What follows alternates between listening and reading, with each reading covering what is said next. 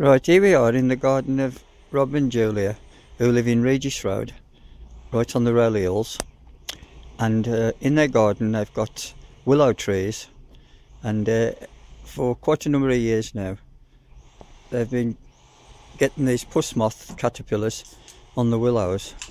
And hopefully now I'm going to show you what the Puss Moths are like, except it's becoming blurred again.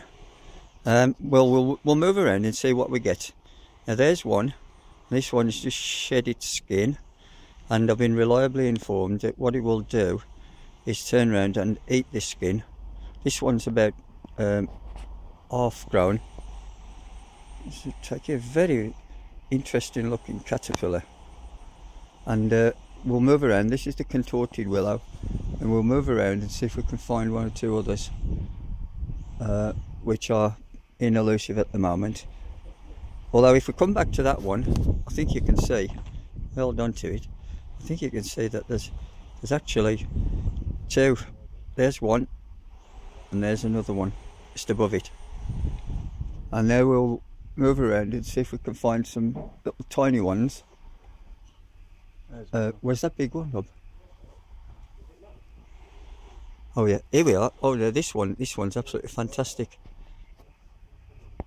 And this one is fully grown, or almost fully grown, and he's out here in broad daylight, so obviously no problem with predation. If we can get round and have a look at the head, see what happens when we go in a bit closer. There we are. Unfortunately I think that might be in focus, but these are absolutely fantastic. You see, he clings onto the little twig, and this is quite a fearsome looking creature, so the birds tend to leave them alone. Right, this is we're getting blurred again. I'm zooming out. This is the tree that they're on, and it's not a particularly big tree, but it's a non-native contorted willow. And if we go up the garden, just heading up the garden here towards the garden pond, and hopefully we'll be able to have a look at a few tiny ones. Now there's houses at the back and houses all the way around, so it's in quite a built-up area, so the adult moths are able to find these in gardens. And here we are. I don't know whether you'll see this one, but this one is so tiny. Have we got that one right on the middle part of that leaf there? Really tiny one. And we'll move down. And there we are. That's a real cute little fella there, and that's only about well, quarter size, and oh, that's a real nice one. I think we've got that.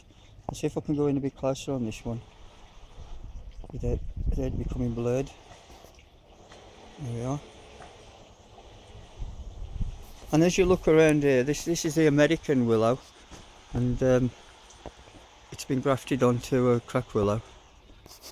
And when you search around here, you just come across more and more of them. Just looking to see if there are any eggs about, because they're in all stages.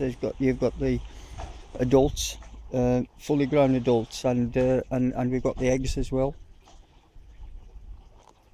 Where's that piece of wood, Julia? I'll just show you this. This is when the moths pupate, except this one hasn't hatched out, or they haven't come out of this. But what they do is find a piece of wood or something suitable, and the moths will emerge in June, July. Obviously the caterpillars will last from last year. Whether this one will emerge now It's probably doubtful. It's probably could even be predated on by some parasitic wasp or something. But anyway, that's what you're looking for. Okay. Yep. Oh, and yep. Julie's just pointed out this little fella here, sitting in the sunshine. Hopefully that'll be relatively clear to see. I'll go in as far as I can with him, but I think we're going to get a bit yeah, we're losing the focusing. Anyway, we'll leave it at that. That's just a taster of what these caterpillars are like, and absolutely fascinating. Thanks to Julia and Rob for letting us come and do this video, albeit not a very good one.